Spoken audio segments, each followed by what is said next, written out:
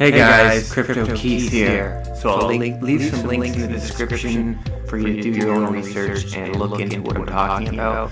I'm just going to go over some of the news after the conference, some people's opinions and judgments of the conference. So if you did not see it, this will help you get up to date. But first we're going to go over some news about Ripple that contributes to the overall picture, and this conference some people were disappointed in, and we can see that by Ripple's price going down and people selling out of fear. They were expecting a big announcement, but this was assumed by people, and this is what happens when you assume. And so, one of the main reasons Ripple had this conference, right here, is to compete with its rival Swift. Swift is doing a similar thing with payments, and Ripple has been in the industry for a few years now, and so they can't let a new company take over what they're planning to do and what they are working towards. So they had this conference to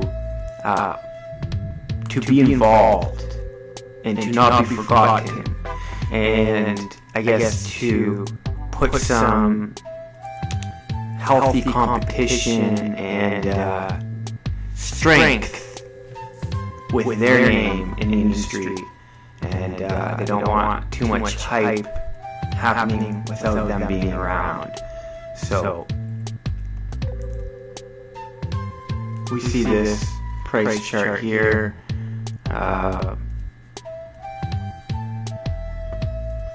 where it goes by month. So October, people bought up again. I guess this is probably news and announcements when this happens, because there's not much else to go on.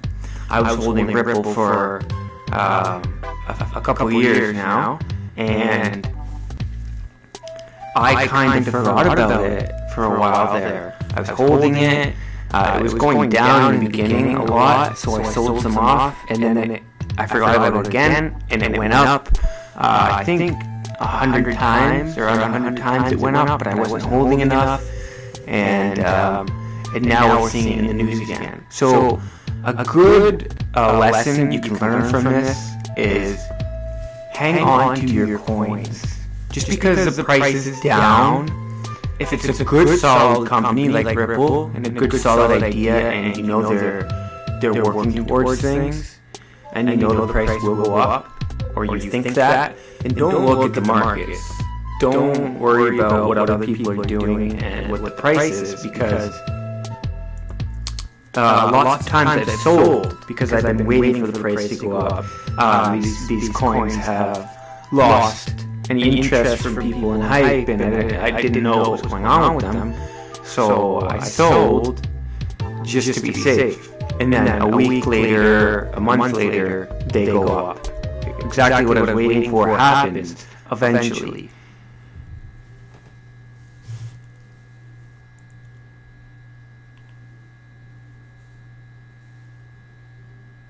Google search results, for instance, show a strong correlation between search volumes and Ripple price activity.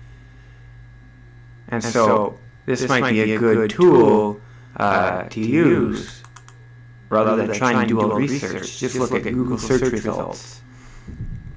So search volumes jumped during April to June, when Ripple railed from 0.007 cents to a record high of 0.458. There's 100% I'm talking about, or more.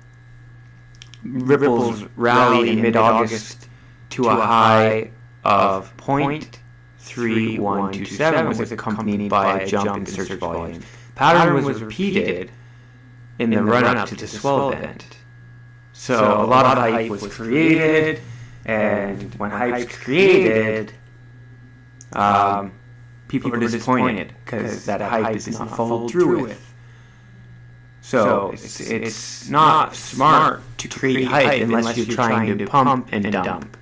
And maybe this is what a lot of people were trying to do before the conference. So what is Ripple? Ripple is the name of a payment network and the payment protocol which powers it. It was developed and released in 2012 by a company with the same name in order to enable secure, instant, and nearly free global financial transactions. It is built on principles similar to those of Bitcoin. So many people consider it a cryptocurrency. However, unlike Bitcoin, the source code of Ripple's technology is owned privately by the company, which means that it cannot be verified by an outsider. Ripple has a very powerful network, and banks across the world use it as the basis for their own settlement infrastructure. Ripple XRP has been consistently present in the top 5 cryptocurrencies by market capitalizations for the past several years. I'm not going to read all these articles. I'll just show you some of the headlines. Startup Ripple has over 100 clients as mainstream finance warms to blockchain.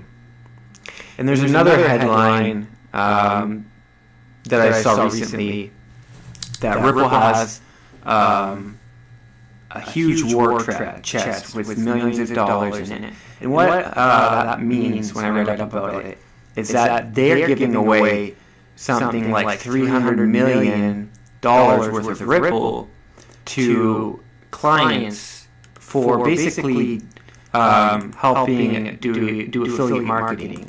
So if these companies spend marketing dollars on helping push Ripple products, they will pay them back those dollars.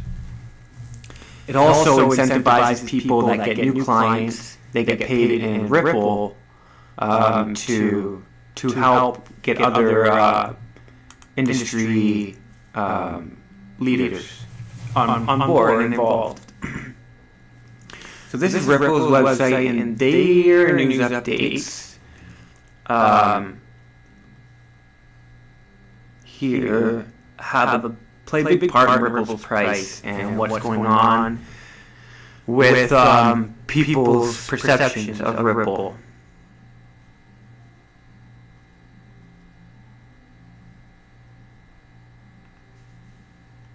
So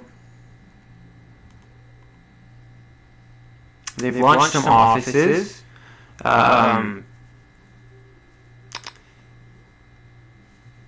They have 100 financial institutions, like all the major banks here in Canada are signed with Ripple, and they have done trials with Ripple technology. And this is the accelerated program.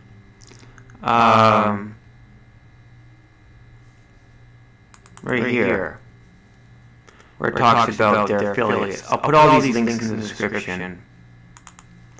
And recently, they say the rising tide of anticipation builds for Swell. Ripple and the Gates Foundation team up to level the economic playing field for the poor. And I will read a tiny bit of that article. And then there's Ripple Day 1 of Swell and Day 2 of Swell. Updates and articles they wrote. So,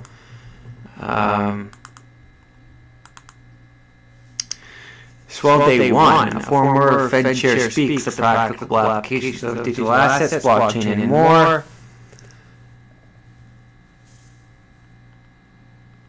So it talks about what was talked about. You can read this article if you're interested. It'll be in the link below. And then Day 2, words of wisdom. Words of wisdom from the inventor of the web and industry. Leaders discuss which blockchains rule them all. I'll be reading this article probably because I did not catch much of Day 2. So this is an article I've been interested in. Keep seeing it. So many of the world's poor developing countries, nearly 2 billion according to the World Bank, struggle to lift themselves out of poverty. And this is something that Bill Gates has been working hard towards, and I don't know if he has any agendas behind it. He probably does, but so they're working with Ripple to get people, probably with banks, no banks, a way to transfer money. Delaware judge, this is a recent one. Delaware judge throws out case against blockchain-based payment network Ripple. In an apparent victory for the blockchain-based payment network Ripple, a Delaware judge ruled in favor regarding a recent lawsuit over R3 consortiums which wished to force the company to make good on a contract to buy a huge volume of Ripple. The news broke via Ripple's Twitter account. Breaking news.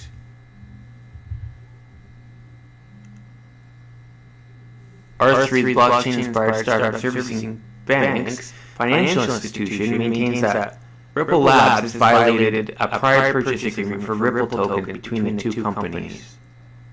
So someone's trying to sue them for Ripple. Ripple won.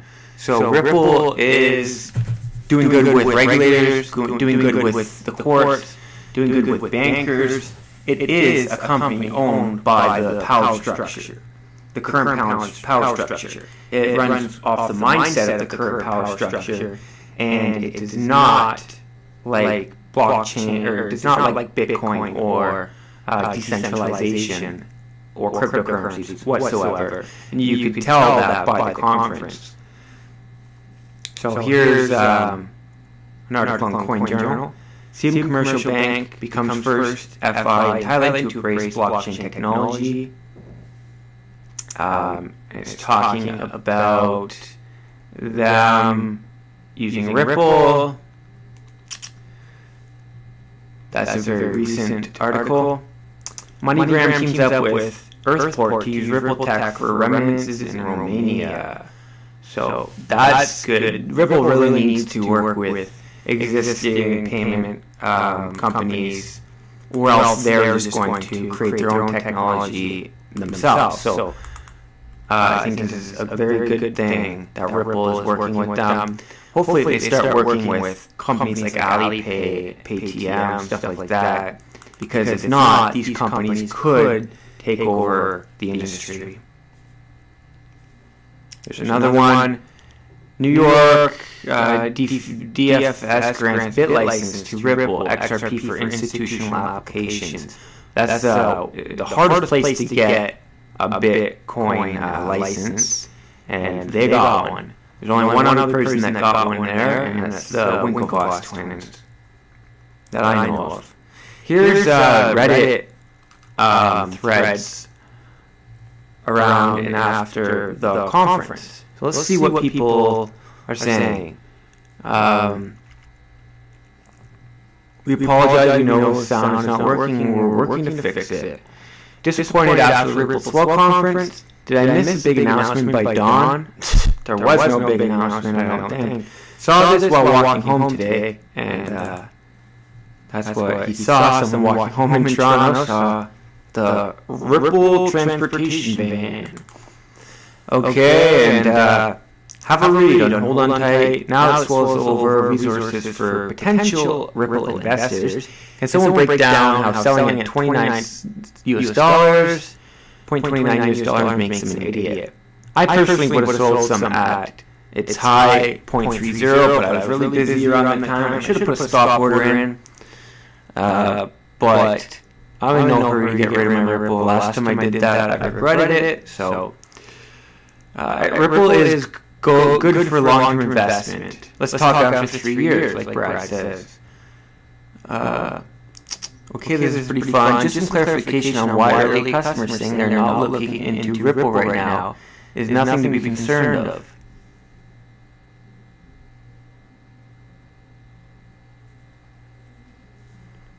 What will set Ripple apart from other cryptocurrencies? I believe escrow will happen in time, something going on with escrow in their wallets probably.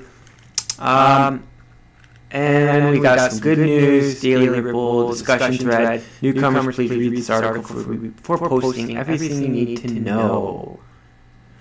So, there's some people angry, but not everybody. But there's a lot of drama online, and cryptocurrency investors are very impatient. Very, very impatient. And it comes with the turf. An interesting side note, because things are moving so fast, and all these countries want to get involved. If they want to maintain power and maintain control, they have to get on board with cryptocurrencies, and they're now realizing that. Would they rather let citizens make millions or billions off of creating the infrastructure of cryptocurrencies? Or would they rather make those billions and make it harder for the average person to create a cryptocurrency or an ICO? And that's what's going to happen. They're going to try to take it over just like they did the current financial system.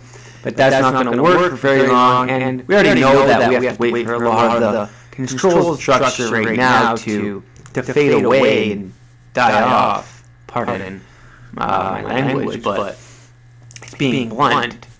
And then once young people get into these positions of power, things will change. But until then, they're going to not go down without a fight, and they're going to go down swinging, and they're going to try their hardest to maintain control, and that's why we're seeing countries creating their own cryptocurrencies.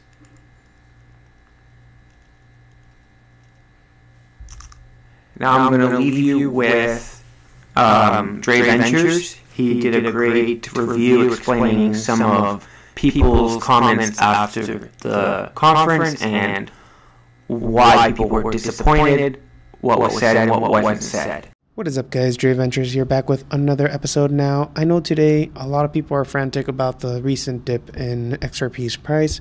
What I do recommend is take a deep breath, sit down, and listen to the conference recap. I will give you some closing arguments at the end of the video on my thoughts about these main 2 days. I know tomorrow's going to be a little bit shorter, but we'll kick off the recap with the first panel. Mentioned the points where they're not disrupting the bank industry, they're actually helping transactions happen that wouldn't have without the technology, mainly because of times and cost.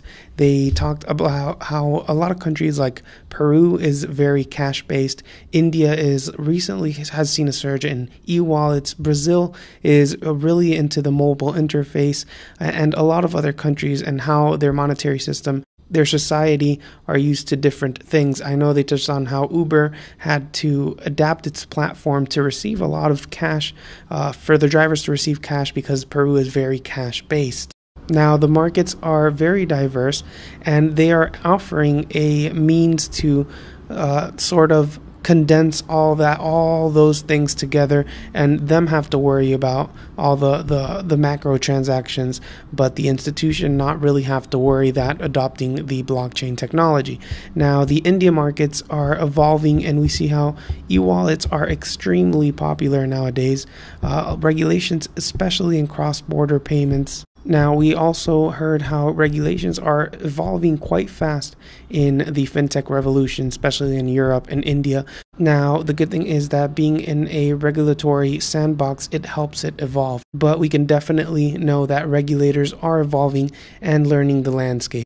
More on the compliance aspect of the industry for financial institutions, which a lot of them are heavily investing to be at par or a notch better than banks are with all these compliances as well as regulations. Now, they did ask the panel for some advice for fintech entrepreneurs and bankers. They were talking a lot about how a lot of fintech companies are finding it hard to be able to get a lot of students right out of college to their companies to help them evolve, just because everyone nowadays wants to be an entrepreneur and are wanting to do their own startup and start their $1 million company from the ground. So one of the advices from the panelists were fintech entrepreneurs to be willing to partner with big companies, because they will be quite surprised about the space they have to apport and what they can achieve by partnering instead of going solo. Now, an advice for banks, it was that they are not here to compete with them, they actually need them. Now, they also wanted to let banks know that the world is much bigger than just Canada, Europe, and that there's a lot of value in other markets that could benefit from these innovations by fintech companies.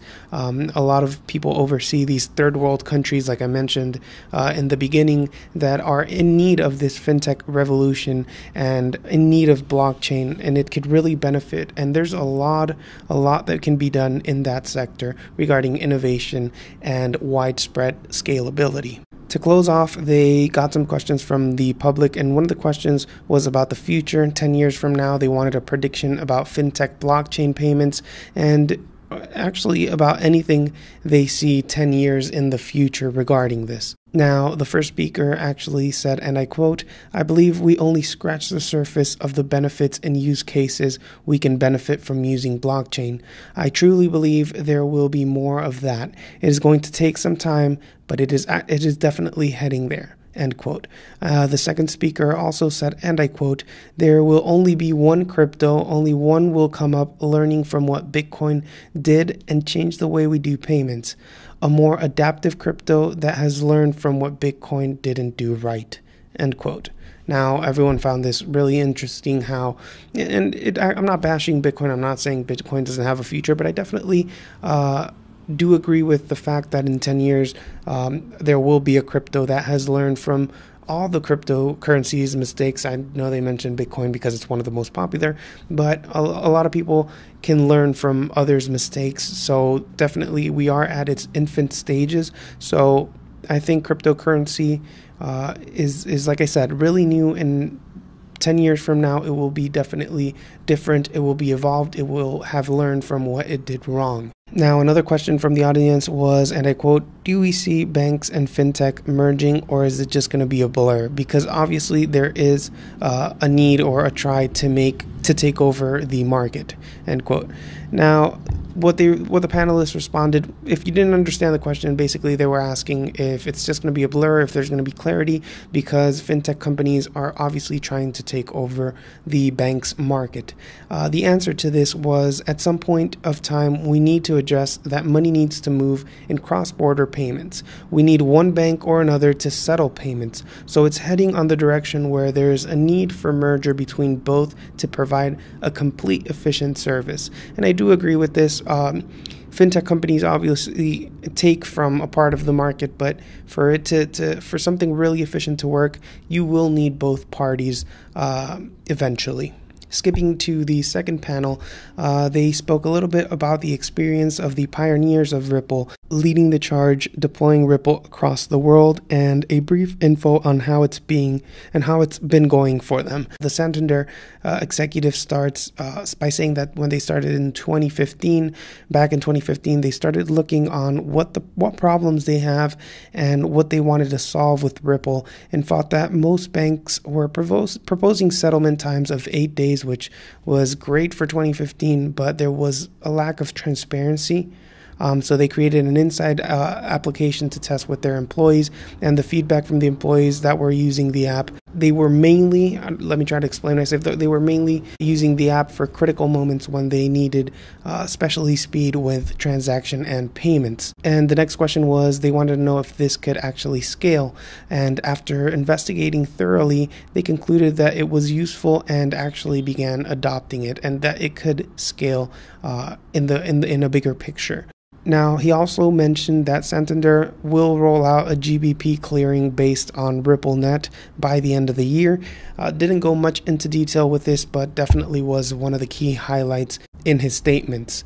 Now, after this, SEB also commented that the RippleNet was a much cheaper and faster solution for most of the use cases that were around retailers, but decided to focus as well on corporate users that needed faster transaction rates. This was back in 2014. They worked extensively with it to work on blockchain and have been live since May, if I recall. And one of the first payments never went through, actually, and they didn't really understand. So they found out there was a bug in their system, but never realized it because payments used to take so long that it took longer for them, and they completely went over the bugs. So right now they are down to 9-second transactions. So first of all, I want to address the issue for what a lot of people are quite mad about, and which is the lack of quote-unquote big announcements or mentions of XRP in the conference. Now, I do think the hype, if you want to call it that, could have been handled a little better on the Ripple team's marketing side. I want to read you a comment by one of the users in the community, which I feel I can link to the community's frustration. The comment says, and I quote, "The reason the company exists is because it has a community before it's being adopted by companies. The community is your backbone. You don't want to trade in your old friends trying to make new. They should have kept this conference private, not stream it, and present a day recap afterwards. There is no point to let non-bankers listen into a live stream panel that addresses banks that are new to the crypto world. All it will create is FUD and panic sells. You give the opportunity to let the competition see everything you do, presenting them with the possibilities of undermining every good aspect of news by highlighting the bad parts." End quote. Now, I do believe the best move would have been to keep this conference private, even though I did enjoy it quite a lot and found it very, very insightful. Now, you have to remember there are a lot of day traders and speculators banking on the big announcements to profit from this. And once they don't hear what they expected to hear, they will start dumping their XRP, triggering sell orders, causing the price to fall, triggering stop losses, and finally creating non-stop fear amongst the community, setting off a chain of events that will be hard to handle, especially for impatient investors. Now, this is exactly what's been happening for the past 3 days. Now, to conclude on my personal thoughts, as you all may know, I personally do hold XRP and don't plan on selling it anytime soon. Now, I do think this could have been handled better by the Ripple team, but all we can do now is learn from our mistakes. And some key points I wanted to highlight before I leave you guys is that, remember, Swell was aimed at banks. B, the purpose of Swell was to drive new partner relationships. And finally, blockchain tech is still at its infancy. Banks are obviously hesitant to implement a system that they don't know, so Swell was an in-depth dive to what the goal is all about. It's an in-depth dive to explaining the blockchain, explaining the projects, explaining how they can benefit from this. I don't want you to take your knowledge for granted. We are still at the birth of a new technology, fintech, blockchain, crypto. It's all just beginning, so be patient regardless of the coin or company you support. In my humble opinion, long term will always succeed. You will always, I'm not saying you're going to get rich with long term, but I'm saying you're probably going to do better going long term on a company you actually support. Now, this is parting ways with me supporting XRP or me supporting any other cryptocurrency. Now I'm talking to you regardless of what you support. Like I said, don't expect to become rich the next day. I know it happens a lot. I know there's a lot of ICOs where you could probably buy in and make a quick buck. You could probably day trade and speculate and make a pretty good earning. But if you're planning on investing for the long term, this is normal. This does happen. Like I said, I'm not going to praise the Ripple team fully without recognizing that there was some aspects that they could have handled better. Honestly, like I said, I am an XRP holder, and I really do believe in the technology. I do believe, I know this sounds really repetitive, they could have handled a lot of aspects way better than they did. But all in all, if you do look at the big picture, I honestly found this very insightful. I found it to be a great conference and learned quite a lot. And remember, like one of the mentions I did in this video was their mistakes are probably going to undermine the amount of great news we've been getting lately. We've gotten great announcements. If you want to check back in the recap videos and listen carefully,